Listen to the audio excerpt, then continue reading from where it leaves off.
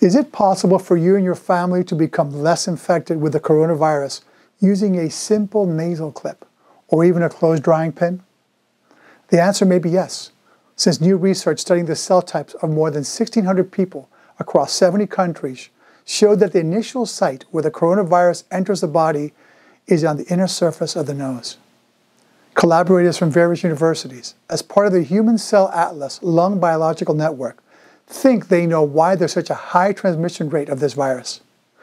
It turns out that your nose contains two proteins that help this coronavirus enter your body. They are found at the surface of the inside of your nose at higher concentration levels than anywhere else, including your lungs. Now, there's different types of coronaviruses.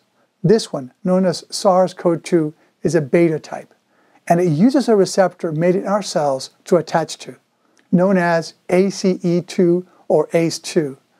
It also uses a protein made in our bodies called TMPRSS2 to help it enter into the cell. We know that the coronavirus enters mainly through the respiratory system, although there's also these viral proteins in your eyes and intestines as well as other parts of your body. What this study did for the first time is to use the data to determine that the nose is probably the initial site of infection. My suggestion is to block your nose. Use a nose clip or even a small clothespin to help you lower the chances of infection. Help yourself by blocking the virus from contacting the most susceptible part of your body, the inside of your nose. Breathe through your mouth. There are receptors there too, as well as in the eyes and elsewhere, including your mouth and lungs, through which you could get infected, but this study showed that the nose is where they're most concentrated. Keep in mind that surgical or cloth masks do not give you much protection. They exist mostly to protect others from you. They also help you because when you wear them, you don't touch your face. Cover your nose, block it, and put the mask on for added protection.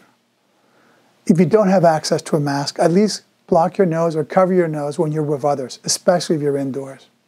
Now, why should you do this if you're like the majority of us, and even if you become infected, it's unlikely to harm you? You have grandfathers, grandmothers, great uncles, great aunts, people that are suffering from respiratory infections, even high blood pressure, diabetes, severe obesity, are factors that predispose people to have severe problems with this virus. You're helping them when you do this.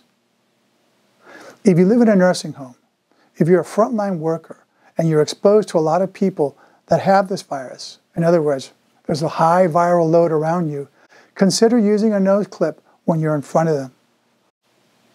Dining rooms, elevators, stairs, anywhere you see other people, even though they're apparently healthy, remember, many of the asymptomatic people are indeed infected and are spreading the virus. I hope this is some help. It's a theory. There's other research coming in the future that will give us more information, but we have a good starting point, your nose, as a way of helping you to stop the infections.